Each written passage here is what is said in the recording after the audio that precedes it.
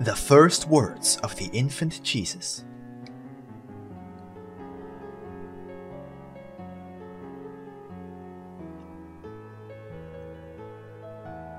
The Gospel of James on Jesus' childhood.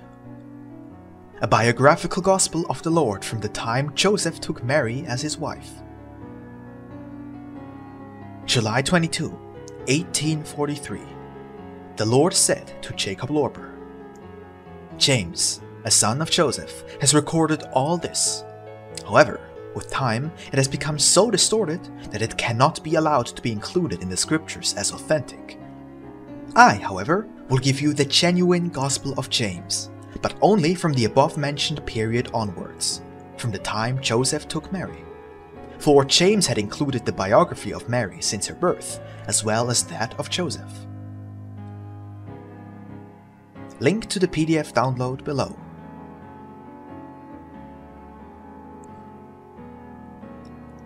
Cyrenius, at the time of Jesus, is the supreme governor of Rome in all Asia and a part of Africa, as well as in Greece.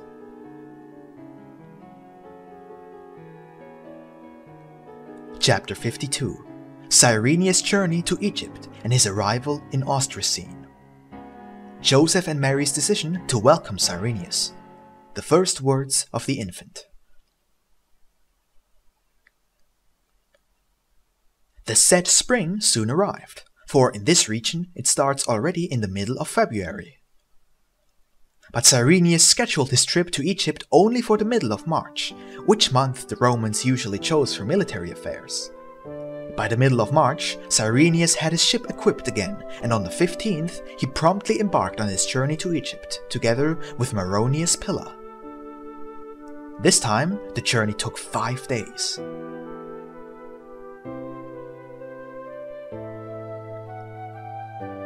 On this occasion, Cyrenius let himself be received with all honors in Ostracine, because he had to undertake major military inspections and visitations this time. This required that he be received with all honors. His arrival, therefore, caused a great sensation in Ostracine, word of which also reached the villa we all know about. Therefore, Joseph sent 2 of his oldest sons to the town to find out exactly what had caused all the excitement in the city. The 2 sons hurried and came back soon with the good news that Cyrenius had arrived in the town and where he was staying. When Joseph heard this, he spoke to Mary. Listen, we have to visit this great benefactor immediately, and the infant should not stay behind. And Mary, overjoyed about this, spoke, Oh dear Joseph, that goes without saying, for, after all, the infant is the true darling of Cyrenius. Mary promptly dressed the by now considerably grown child in new clothes she had made herself, and asked the child with all her motherly love and innocence, Well, my loveliest son, my dearest Jesus, are you coming with us to visit dear Cyrenius?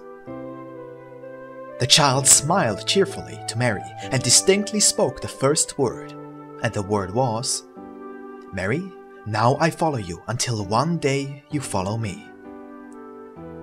These words created such an elevated mood in Joseph's entire house that Joseph almost forgot about the planned visit to Cyrenius.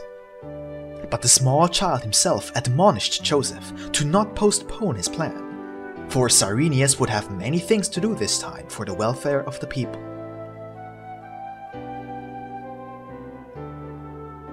Chapter 53. 1.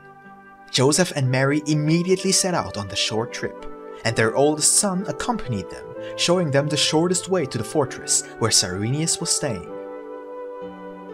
But when they arrived at the main square, it was filled with soldiers, and it was not easy to reach the entrance of the fortress. And Joseph spoke to Mary, Beloved wife, look, what is impossible for us human beings will remain impossible. So, it is now utterly impossible to reach the fortress through all these rows of soldiers. So, should we just turn back and wait for a more favorable time? Also, the infant looks quite anxiously at all these rows of warriors. He could easily get frightened and become sick afterwards, and it would be our fault. So let us turn back.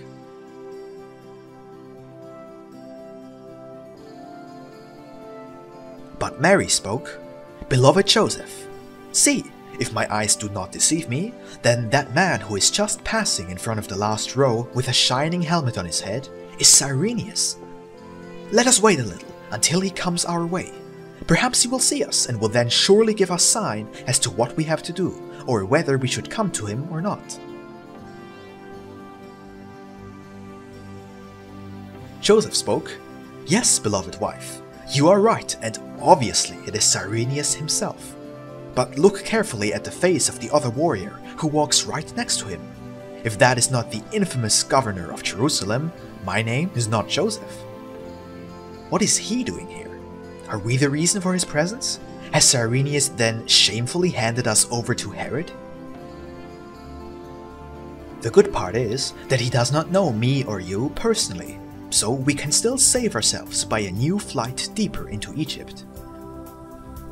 If he would know me or you, we would already be lost, for he is now only 20 paces ahead of us and could get hold of us immediately.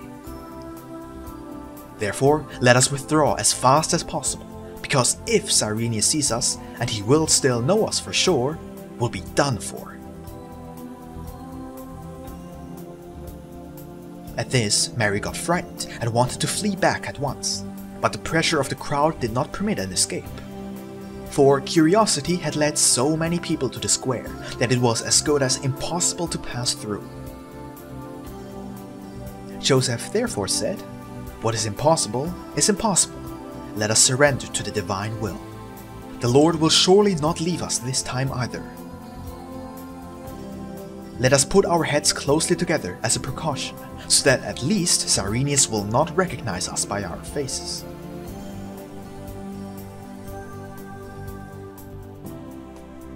On this occasion, Cyrenius came very close to Joseph and pushed him a bit out of the way, but Joseph could not move because of the pressing crowd.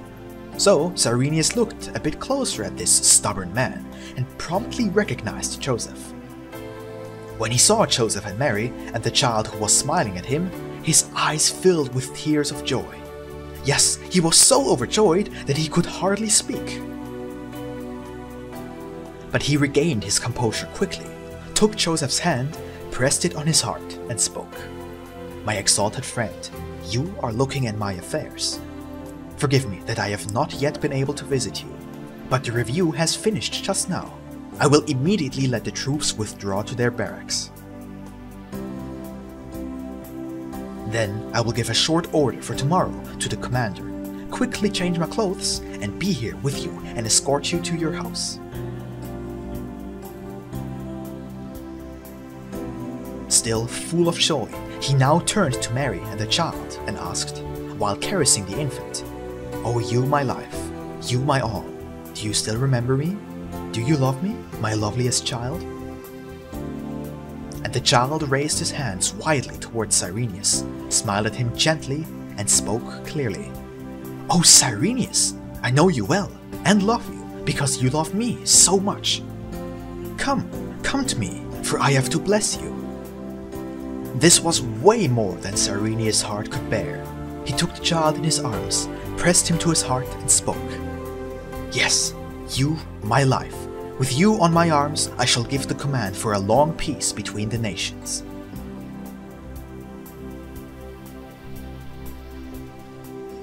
Thereupon, he called the commander to him, informed him that he was fully satisfied, and ordered him to let the troops withdraw and to provide for them for 3 days, i.e., out of Cyrenius' own pocket, and invited the commander and some other captains for a good meal to Joseph's villa.